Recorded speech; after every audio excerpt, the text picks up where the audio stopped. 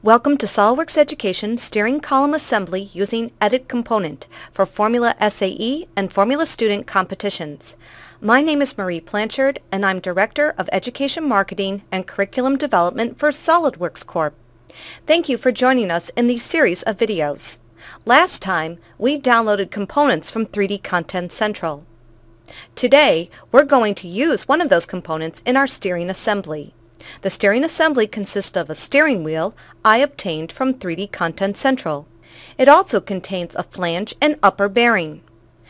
The flange is fastened to the steering shaft.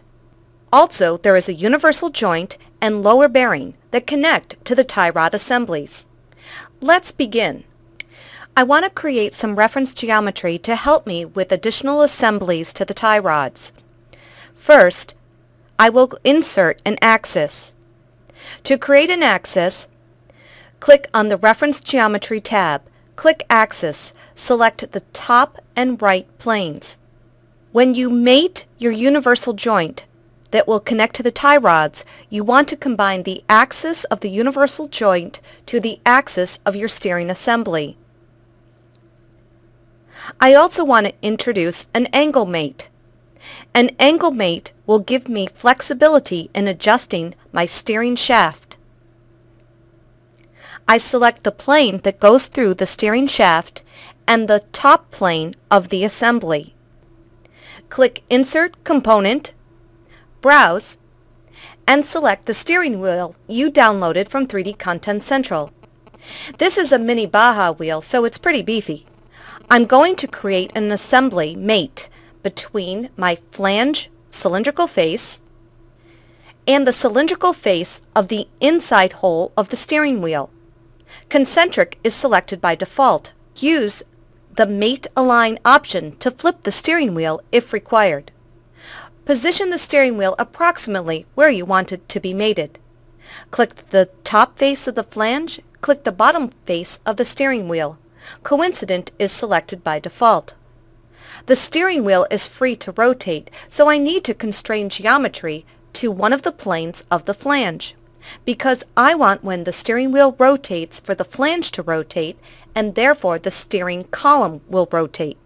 Select on Mate. Select two planes of the steering wheel and the flange that will line up.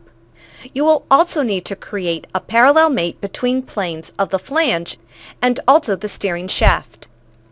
To reference the steering hole position to the flange part, right-click on the flange, click Edit Part. Click the top face and select on Sketch.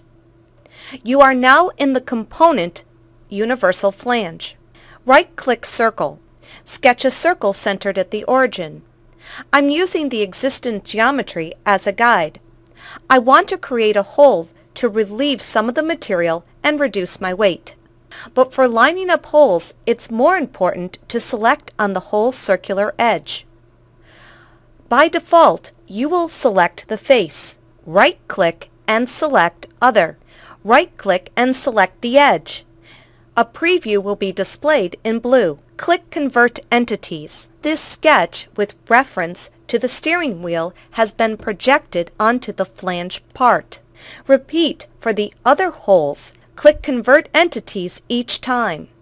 Select Feature Cut. Use the option Up to Surface and select the bottom surface of my flange. Click OK. Edit Component and Edit Part are always displayed in blue in the Assembly Feature Manager. Let's open the flange and see what it looks like. The holes will be properly aligned to the steering wheel. A small greater than sign indicates the geometry is referenced to the assembly. Let's try another feature. Edit the component in the context of the assembly. Click Edit Component from the Assembly toolbar. Click the top face, click Sketch. Click Line. Sketch a profile referencing the steering wheel geometry. Remember, you are sketching on the top face of the flange. Double-click to end the line. Click Feature, click Extrude Cut. Check Flip the side to cut to remove all the material outside the sketch. Now you've reduced more weight on your flange by removing material. It is important to realize that a plane of the steering shaft and a plane of the steering wheel must be mated coincidentally. That way, as you turn the wheel, the flange will rotate and the steering shaft will also rotate. In Baja harsh conditions, the steering mechanism is vulnerable to dirt, so I want to make a design change. I've reduced weight to the outside of my flange plate, but I want to get rid of the inside hole. Right-click on the universal flange, click Edit Part. Expand the Feature Manager and select the sketch of the Extrude Cut feature.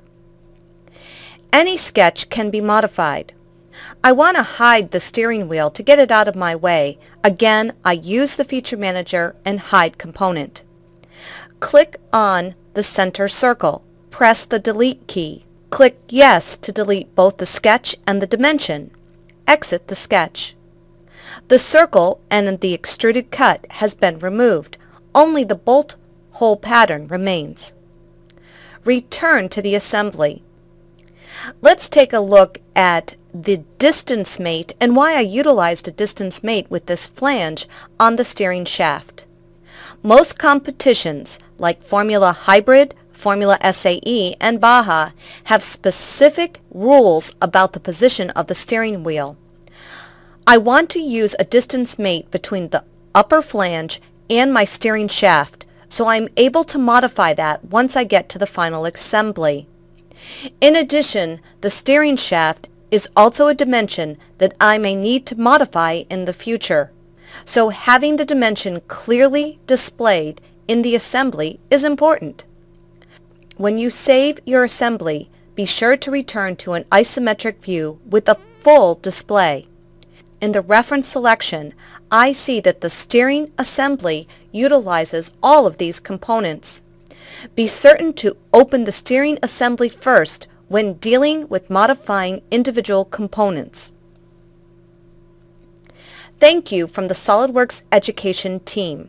To receive sponsorship, go to solidworks.com/FSAE.